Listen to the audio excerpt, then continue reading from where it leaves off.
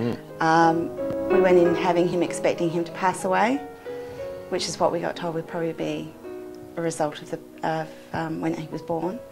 And I came out of the anaesthetic with my husband saying, he's beautiful, he's gorgeous, he's perfectly formed.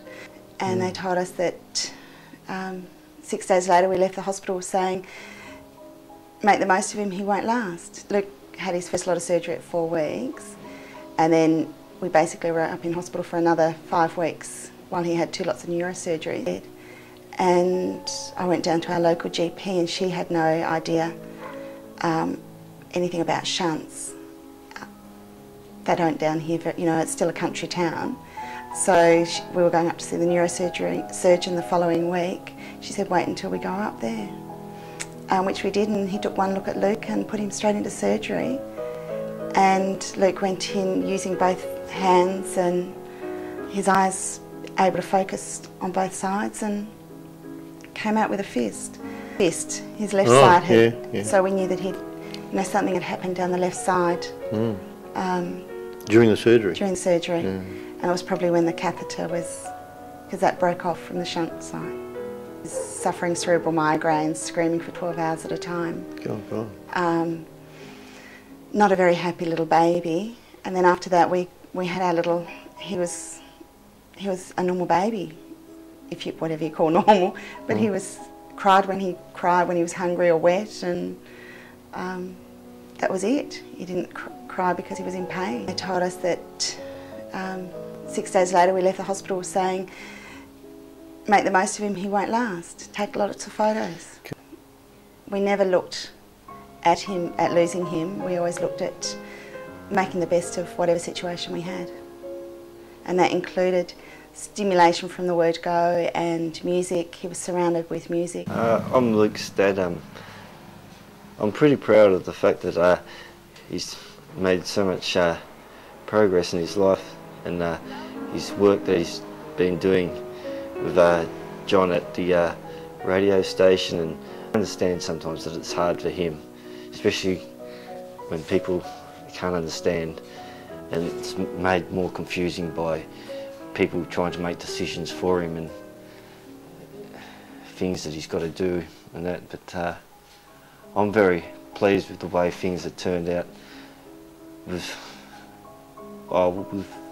like his radio station and that. And I've been to the station a couple of times to see him, and he just loves the fact that he's doing something that he likes doing, and music and stuff like that. He makes me a CD or 2 a week for me to listen to at work, and gets me to more or less proof them for him before he takes them up there and plays them on the radio. And Terry, I think he's frustrated at different times, and also the fact is there's no one for him to share how he feels.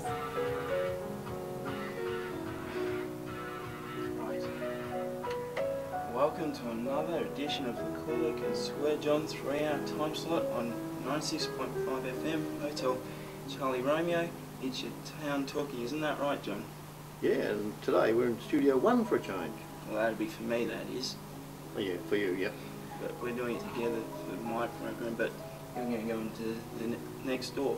Because we've got Les here taking a video of us for a doco we're making.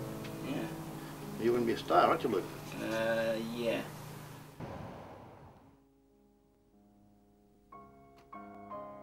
We've stayed one house we lived in for 9 years, and we had fantastic neighbours from the word go, and they were very supportive, and they used to think, they used to idolise the boys, and they just saw the boys all as the boys. It wasn't anyone in particular was singled out.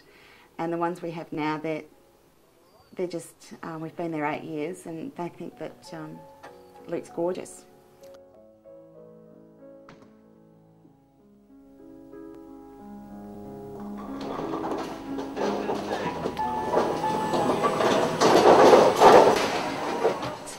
What you want for the child with a disability is exactly what you want for your other children as well, because there needs to be an acceptance of all children on all levels. Sounds like you need education of the educators.